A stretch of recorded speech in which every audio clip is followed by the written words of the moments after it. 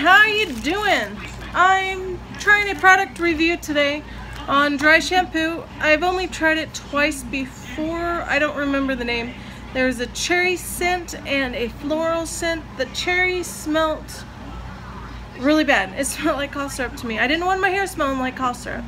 And the floral wasn't bad, and I don't like floral smells too much because it messes with my allergies and my skin. I'm very sensitive skin, so it didn't go so well.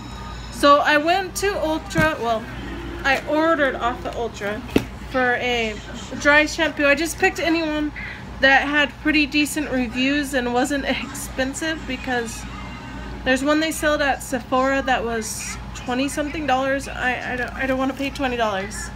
So I ordered this one. It's not your mother's dry shampoo. It's unscented, but I'm gonna have to take it back because they sent it broken.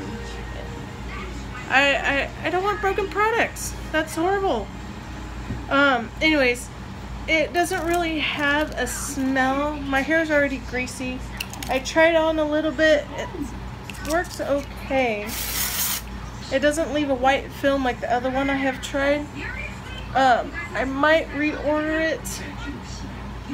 We'll see. I might try a different one. If you guys have any recommendations on dry shampoo, let me know, please. Since I dye my hair, I've been dyeing it lately. Not recently. Last time I dyed it was in June. But you can't wash your hair every day. They say you're not supposed to anyways. But my hair gets really, really, really greasy. And I have to find something so it doesn't get greasy. My mom used to call it the Murphy dirty water hair or something rather like that. But it gets greasy. This one's worked okay. It just makes it kind of stiff and almost like a hairspray feel. But this one I'll be returning. Can you send me recommendations? I'll probably try something else, because this one, it makes my hair feel funky. Have you let me know if you've tried it. Please like and subscribe below. Comment away. Let me know how it is and what you feel. I'm disappointed in broken product, and I barely used any. It feels like it's already almost halfway empty. But they did send me samples. Shampoo and conditioner and a styling gel. Styling gel probably go to Logan, my son. But just like, comment, let me know.